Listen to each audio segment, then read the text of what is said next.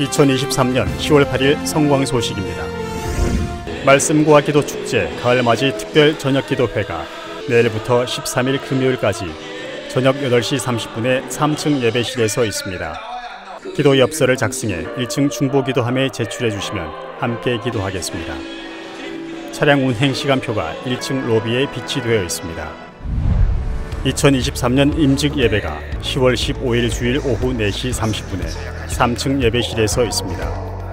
목사 2명, 장로 5명, 안수집사 8명, 원사 13명 등 총 28명이 직분을 받습니다. 임직 예배 후에 지하식당에서 저녁 식사가 있습니다.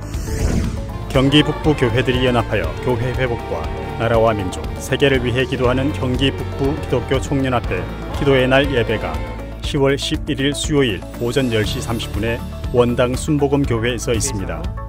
수요 예배는 원당 순복음교회에서 기도의 날 예배로 함께 드리며 교회 출발은 오전 10시 20분입니다.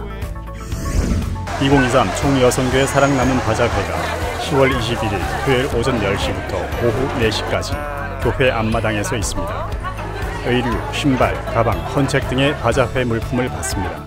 지하 의류 수거함에 넣어주시고 문의는 총무 유현주 원사에게 해주시기 바랍니다. 행사와 모임 안내입니다. 10월의 추천 도서는 카일 아이들먼의 삶이 뜻대로 안 될 때입니다. 허일 집사 모친께서 소천하셨습니다. 따뜻한 마음을 담아 함께 기도해 주시기 바랍니다. 주의 만찬 성찬식이 10월 15일 주일 1, 2, 3, 4부 예배 시간에 있습니다. 10월 15일 성서대학은 임직 예배 관계로 휴강합니다. 온라인 헌금 안내입니다. 오늘 식사 봉사는 11대 가족과 6162 남선교회입니다.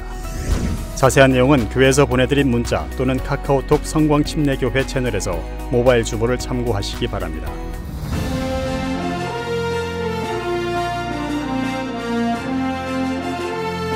지금까지 성광 소식이었습니다.